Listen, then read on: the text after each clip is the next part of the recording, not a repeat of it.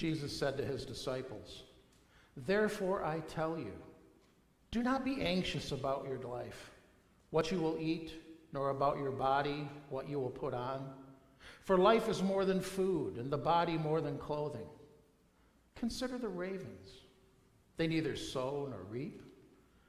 They have neither storehouse or barn, and yet God feeds them. Of how much more value are you than the birds? And which of you, by being anxious, can add a single hour to his span of life? If then you are not able to do a small thing as that, why are you anxious about the rest? Consider the lilies, how they grow. They neither toil nor spin. Yet I tell you, even Solomon in all his glory was not arrayed like one of these. But if God so clothes the grass, which is alive in the field today, and tomorrow is thrown into the oven, how much more will he clothe you, O you of little faith? And do not seek what you are to eat and what you are to drink, nor be worried.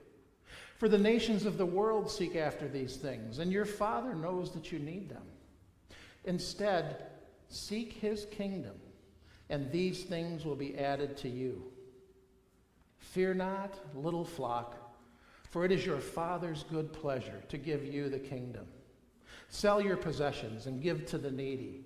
Provide yourselves with money bags that do not grow old, with a treasure in heaven that does not fail, where no thief approaches and no moth destroys. For where your treasure is, there your heart will be also." This is the gospel of the Lord. Praise to you, O Christ. Congregation may be seated.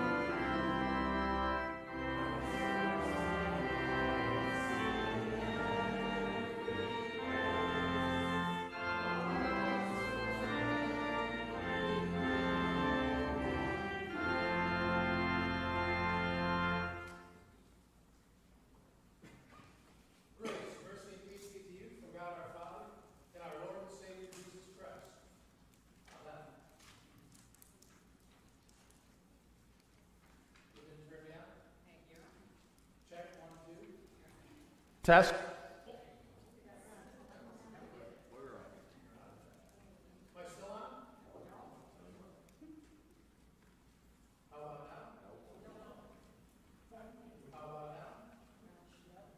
How about now?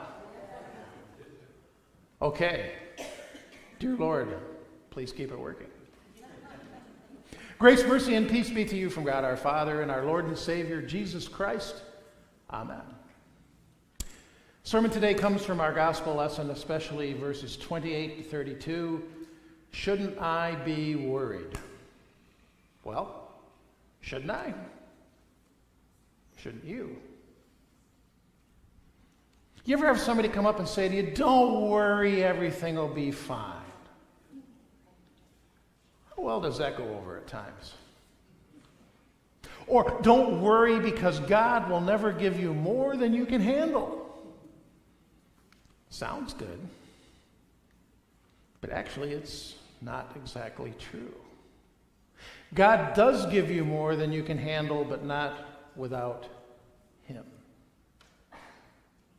These things are easy to say, and it's easy for me to sit here and say, yeah, I shouldn't worry, but very, very hard to do at times in your life, isn't it? So what are we to make of these verses from Luke 12? Jesus said to his disciples, therefore I tell you, do not be anxious about your life, what you will eat, about your body, what you will put on. And verses 25 to 26, and which of you, by being anxious, can add a single hour to his lifespan?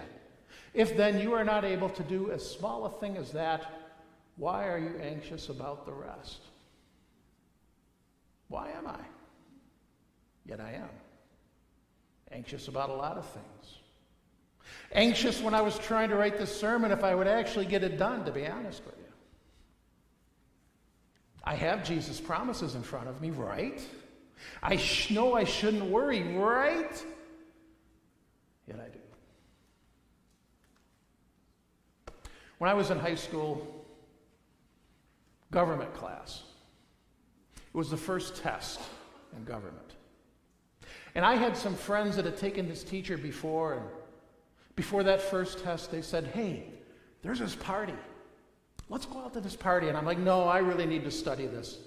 They said, look, you sat in class, right? You took notes, right? His tests are a breeze. They're multiple choice, and the answer is clear because the rest of those multiple choice answers just don't make sense. Okay. I went with him to the party. How'd I do for the test the next day? Bombed it. Should have been more worried about that, shouldn't I? So I was. I became more concerned, so concerned, and I was actually remembering this when I got to seminary and the first test I had in Greek. That was the summer when I arrived there. I studied. And I studied, and I studied, and I studied. The night before, I couldn't sleep, so I'm up in the middle of the night going through my Greek forms, words and verbs. How do you think that did for me the next day? Bombed it. Everything might have been up there, but it was all jumbled up and mixed up. I couldn't sleep because I was anxious and worried about what I did, and that didn't serve me well either. Jesus brings up a good point here. Why do you worry when it can't add a single span to your life? In fact, we know the more we worry, what does it do to your life expectancy? Lessens it. Raised blood pressure, hard on your heart.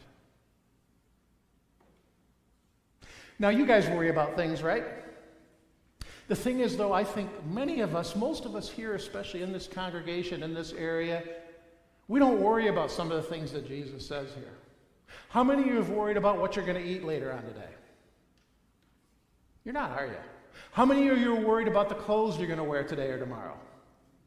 You're not, are you? Chances are you've got a refrigerator at home full of food, a pantry stocked with groceries. You've got a closet full of clothes. Yet we do have things to worry about. None of you are in school anymore, so you don't have to worry about tests. But there are exams that you can't study for that you're worried about. Health exams. Exams that the doctor gives you. Jesus here is using shorthand when he talks about food and clothing. Think back to the Lord's Prayer. That petition in the Lord's Prayer that says, "Give us this day our daily bread." Luther pointed out he's not just talking about bread. He's talking about everything we need in life. So some of those things, food and clothing, we don't worry about. But what about your home? The safety of your home? What about your 401k, your stock portfolio? What about people stealing your identity? What about your health? What about your car? What about the chance that you could get in an accident? What about natural disasters, tornadoes and thunderstorms and lightning? What about your family? What about your children who don't go to church and may not believe? All of these things cause us worry and anxiety. They're all things that are out of our hand to control. And just reading this, that we shouldn't worry, well, doesn't really cut it. It's about as effective as that song, which I absolutely hate, "Don't Worry, Be Happy." Turn that thing off. How many of you are familiar with Bob Marley? Bob Marley had a song, "Don't worry about the thing, 'cause every little thing's gonna be all right." Once again, sounds good. He should have been more worried about the spot that was on his toe. He thought it was an old soccer injury. It was melanoma. And because he didn't do anything about it, because he wasn't worried about it, it would go on to take his life.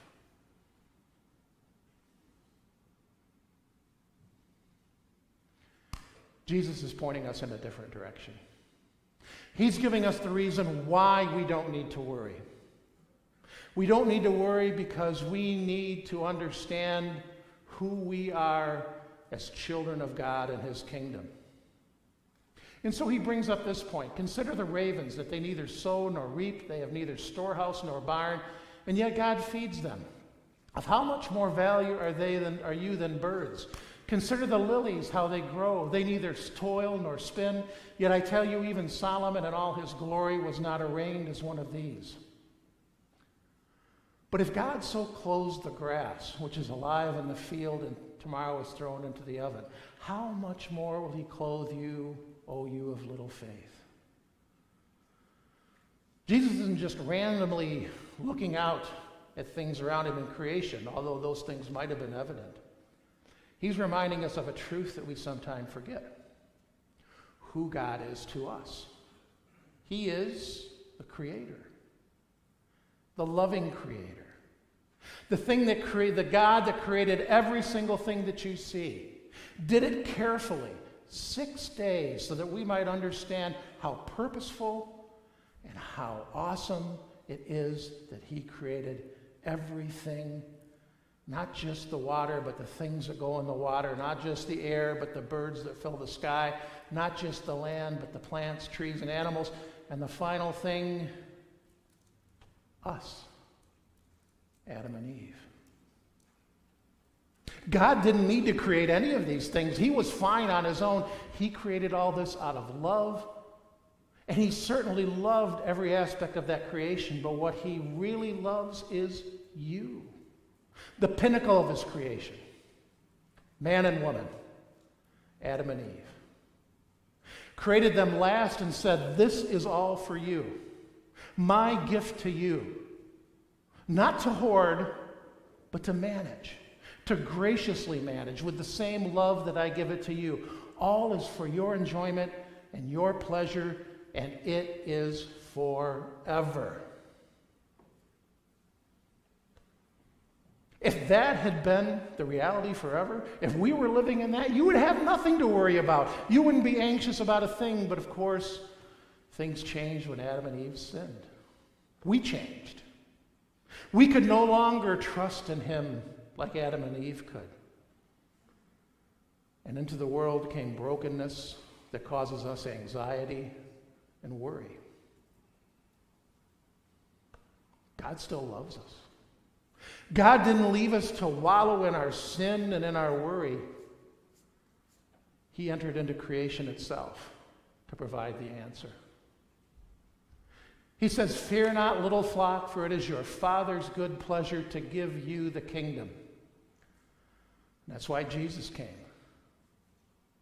To give you the kingdom. To give you the reign and rule of God. To restore it back into your heart. It was lost when Adam and Eve sinned.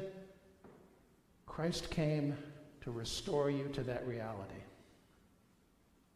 To restore to you the fact that you can hold by faith that He is the loving, gracious God.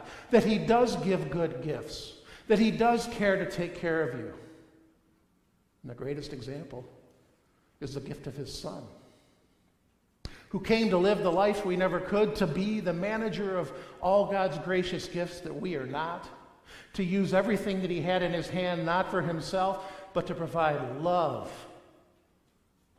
and the gospel to those around us, to those around Him. And then to finally do and provide what we really need, and that's to once again be good enough to be a part of this kingdom by giving His life on the cross. Taking all of our sins, all the things that would keep us out of the kingdom, all of those times we doubt and worry, and dying for them, to remove them from our life forever. And rising again so that we might know not only that we're forgiven, but that perfection that Adam and Eve had, that perfect creation, that will be restored on the last day.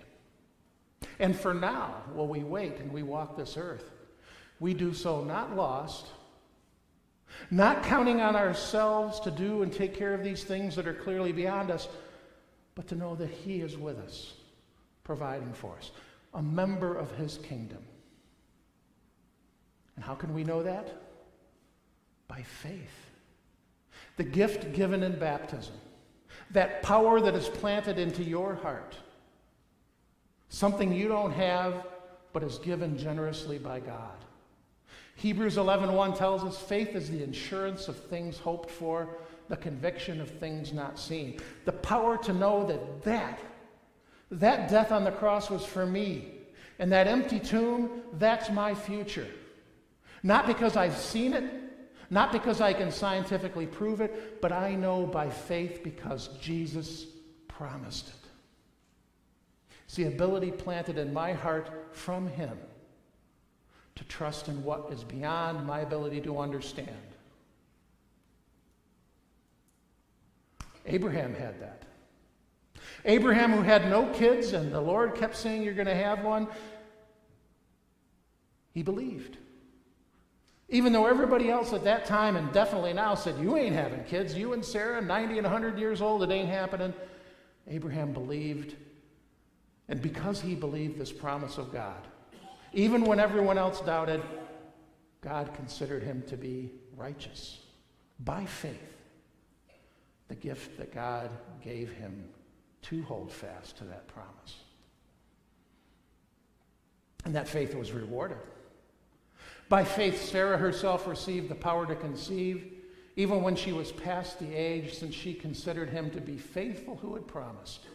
Therefore, from one man, and him as good as dead, were born descendants as many as the stars of heaven, as many as the innumerable grains of sand by the seashore. They trusted in what God said. Sure, they received an example of that son that Sarah and Abraham held. But they held fast to the rest of this, to all of those descendants that would come, and especially the promise that one descendant who would be Jesus, would bless the entire world. They died without the realization of that promise, but they held fast to it by faith, just as you and I hold fast to when our last day comes on this earth, we will be with Jesus in heaven, according to His promise and the assurance that He gives us by faith.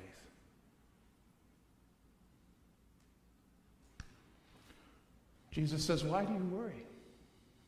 All the nations of the world, all the unbelievers worry.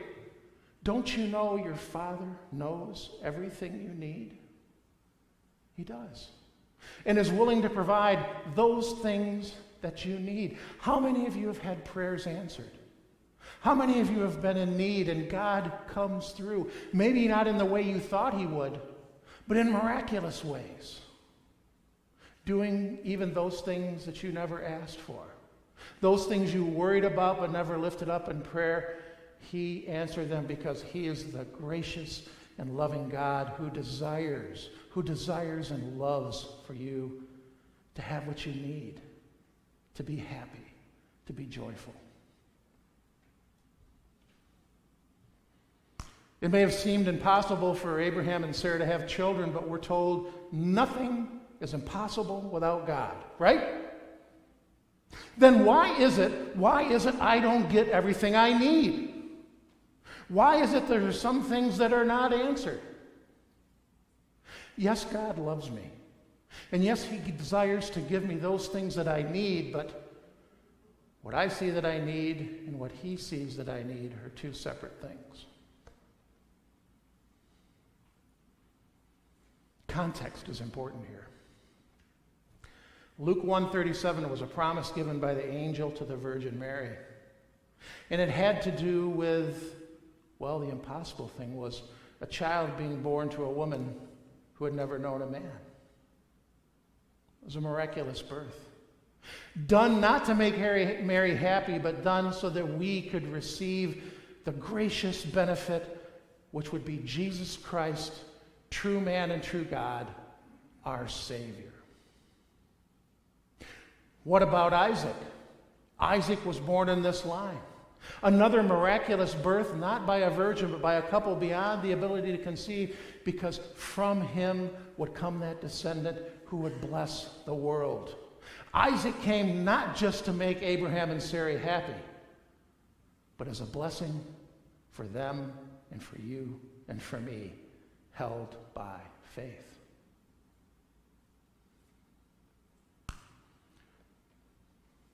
Why does God do miraculous things in our life?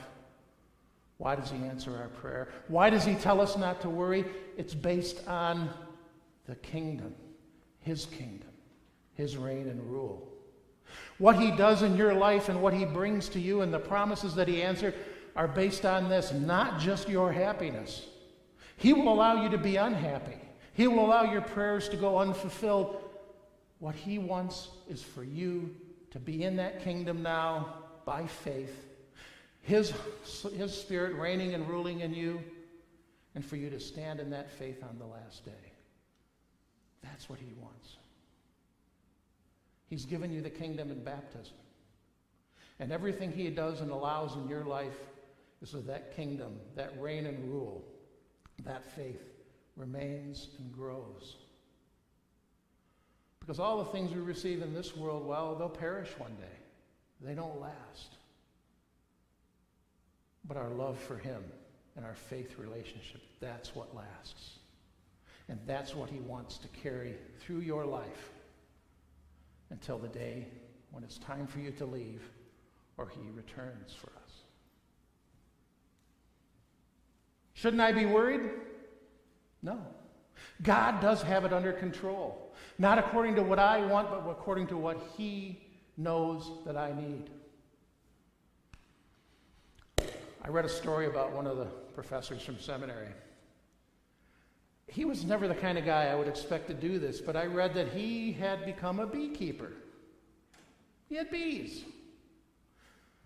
Had them in his backyard.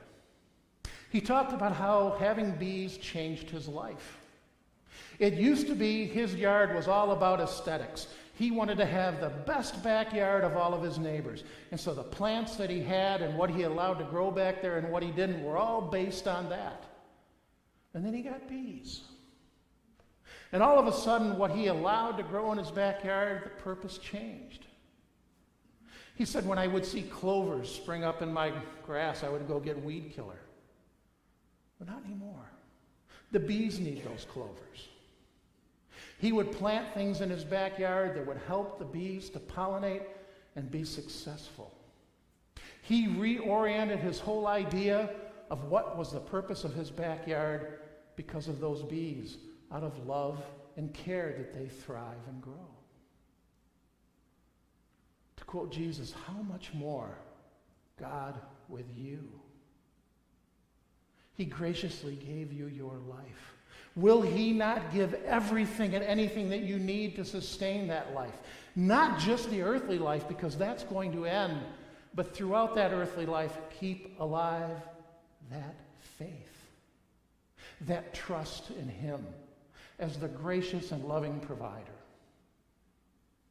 You're going to worry. I'm going to worry.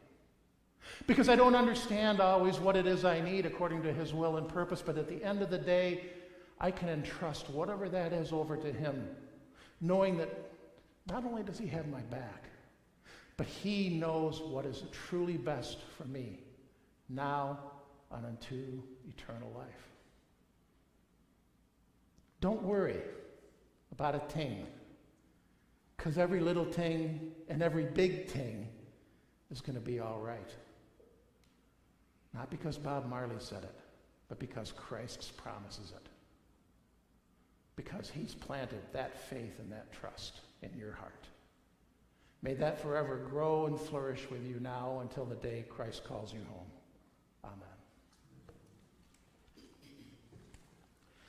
This would be the time. There we go. This would be the time in our service when we would pass the offering plate, and we don't do that anymore here at Lamb of God. If you're visitors, we want you to know we're just thankful you to be here. We don't want you to feel obligated to give any